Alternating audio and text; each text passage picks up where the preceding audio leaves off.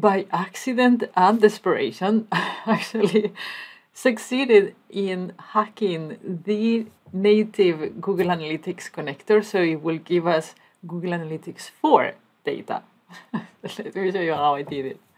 So I've been trying to get Google Analytics data for quite some time. As you know, the Universal Analytics is going away. There is a new one now called GA4, and the Power BI team has not updated the connector. And it's like, oh my God, back to 2014, what is this? But I actually managed to do it with the original connector. You can obviously have, there are third-party solutions, there are paid solutions, cloud solutions, but the best way if you can do it with the connector, obviously. So this is how it works. You will have to jump through hoops, but it works. It works. So we're going to go here, get data more. Then we're going to do Google Analytics. And then this is mine. You need to grab you will only see one, Google Analytics. Continue. And then there's like implementation 102. Grab 2 and click OK. And then it's going to show you the accounts that you have here. You're going to see the GA4 accounts. I'm going to grab whatever, I don't care, browser and sessions.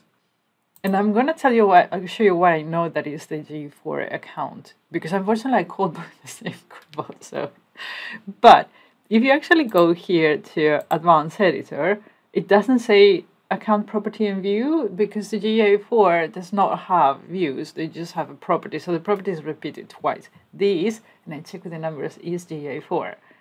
If you now try to refresh this in Power BI Desktop, not going to work, it's going to give you an error.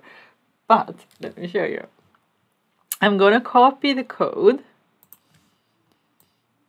So you're in Power BI Service, pick any workspace that you like, and data flow, add new tables. Now, you cannot use the Google Analytics connector that is in here because it's not the same as over there. I tried, it's not.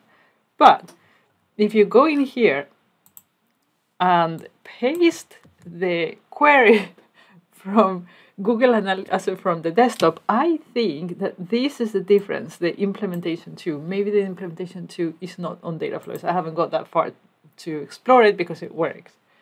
You go next, log in, with your Google Analytics account, configure connection.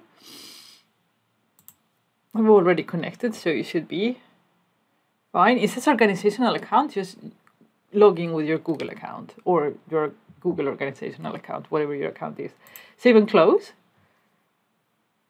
And then just refresh it and it will refresh. It will refresh. It's just crazy. It will give you the data. You can schedule refresh it. You can do anything you want. Give it a name, save, refresh, and then you will see that it actually refreshes. Here it is. So cool. So cool. And then you can schedule refresh it, and then you can do all the stuff that you normally do with Google Analytics. So I guess this means that they are working on it, but it's not really ready yet. But if you do this, it will be ready. So if you're in a hurry like I was, this works. So enjoy your Google Analytics data, and I see you in the next video.